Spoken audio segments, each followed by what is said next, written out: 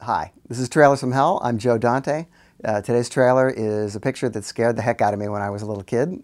Caused me many sleepless nights, for which my parents cursed it. The name of the picture is Tarantula, and it was the second of the giant bug movies that came out following them. And it just really scared the bejesus out of me. Here it is. In 1953, Warner Brothers made a picture called Them, which is a giant ant picture, which is pretty much the template for this kind of movie, and it was followed by a slew of similar pictures, of which this was the first and probably the best.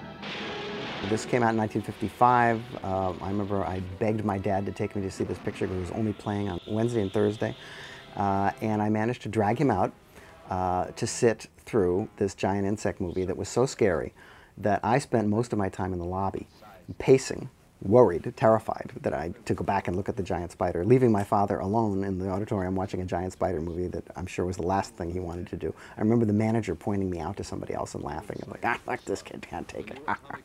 Anyway, it was a real nightmare producer because the concept here is that Leo G. Carroll is trying to create some sort of nutrient which has a side effect of making everything big and also turning him and a bunch of other people into acromegaliac monsters. So there was plenty of scary stuff for kids. The spider was scary when he was 50 feet tall, but he was really scary when he was only 5 feet tall, because he could fit into your bed. This monster at the window shot became very popular at Universal. They used it in a number of ensuing films.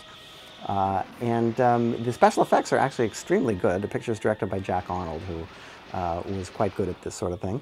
And there's a lot of good matte work, and they used a real spider, which they managed to get to do stuff by hitting with air jets. Apparently this was a sort of a humane treatment of animals, unlike the Burt Gordon pictures, where you can actually see the animals dying on screen. Anyway, this is a great picture. I recommend it highly, and Clint Eastwood's in it in a bit part.